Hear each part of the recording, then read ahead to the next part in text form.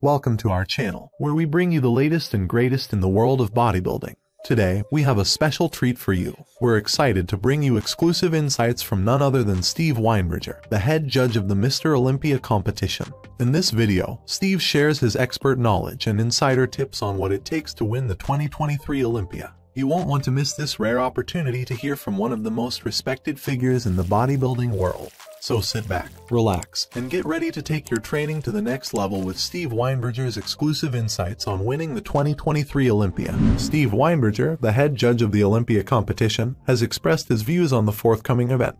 The Olympia is set to take place in Orlando, Florida in November 2023, allowing athletes some time to prepare, although the deadline is approaching quickly. Weinberger recently shared his opinions on the top contenders for the upcoming show. The men's open division has seen a remarkable increase in talent each year, with new promising athletes emerging.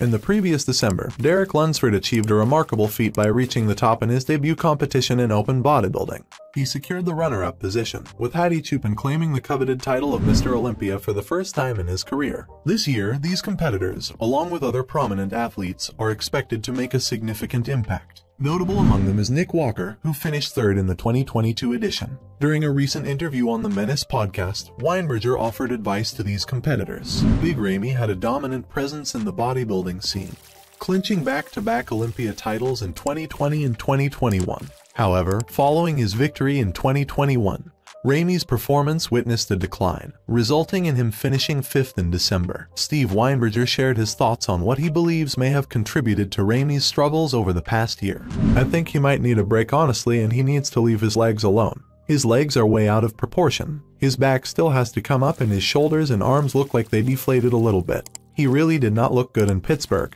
I think he might need some time honestly, maybe a year to step away. I don't think he's done. I think he needs a break. I really do." Furthermore, Weinberger delved into Ramy's performance at the Arnold Classic, an event where many anticipated an improved showing from him. However, Weinberger expressed his belief that Ramy did not deliver the expected improvement. Additionally, he reflected on the era when dominant bodybuilders would consistently win the Olympia title year after year.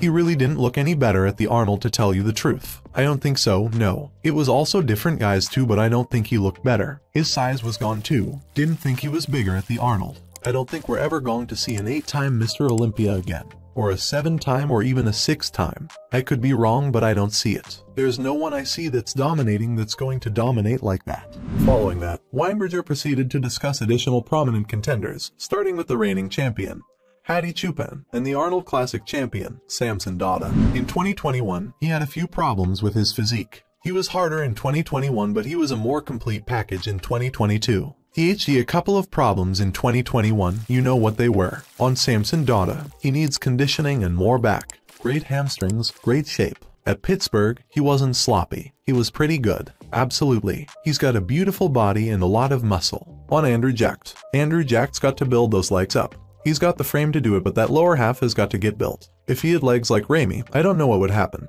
The Arnold, he was flat. If you enjoyed this video and want to see more like it, please hit the subscribe button and turn on notifications to stay updated on all of our latest content. Your support means everything to us, and we couldn't do this without you. So once again, thank you for watching, and we'll see you in the next video.